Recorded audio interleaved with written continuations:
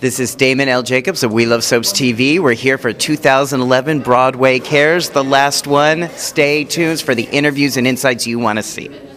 I'm here with We Love Soaps TV, Anthony Geary, also known as the #1 Best Actor, according to We Love Soaps critics and fans alike. Thank you Last year so at this much. event, we talked about that. Yeah, I'm so thrilled. That was a very great honor. Thank you.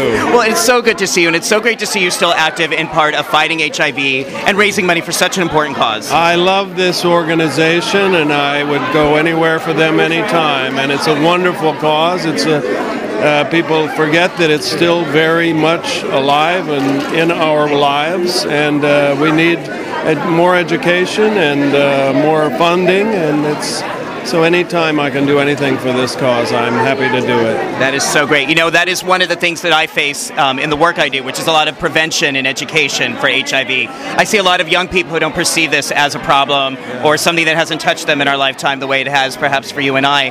What might you say to someone who doesn't perceive HIV as something that is still relevant in 2011? Well, wake up, because, you know, I was in Africa a couple of years ago, and it is devastating, that continent. And it's also very much with us in our country and in Europe and Asia. It's not going away. It's there, and it needs to be dealt with. Denial doesn't get us anywhere. We have to know about it, educate ourselves, protect ourselves and our loved ones, and and support the organizations that support people who are stricken with this terrible disease. That's right. I'm with you 100%.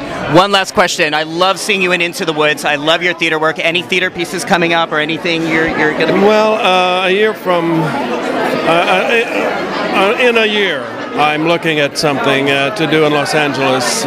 So right now there isn't anything on the horizon, but I'm always open to investigating. And I think in 2012 I'm going to do a run of a play.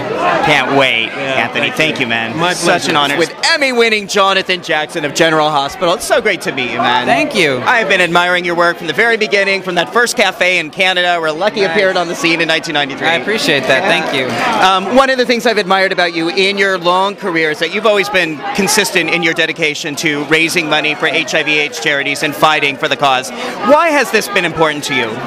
Well, it's something that I feel like everybody should be involved with. I mean, it's a global epidemic, you know, and from where I come from, being given the opportunity to help in little ways is really a privilege for us. So in some ways people think we're helping, but really we're the ones who are being blessed by being able to put on shows like this, and hopefully the money is put to a great cause, which I'm confident that it is. So. Right. So it's almost like when we give in this way, we get so much more back. Right? It's very true. Yeah. Very true. Yeah. One of the things I do is actually do outreach for HIV vaccine trials here in New York City, and we're looking for people between the ages of 18 and 50 to learn more about the current vaccine trials that would prevent someone who's negative from ever becoming positive.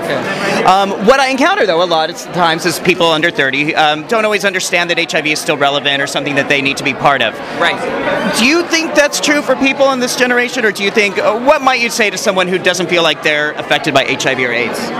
Well, I think that, for my generation, it's extremely important to be aware that this is a very serious disease, a very serious threat out there, and whatever precautions you can take, and to help your friends as well. I mean, I'm a big proponent of abstinence as well, which is, the safest way to go.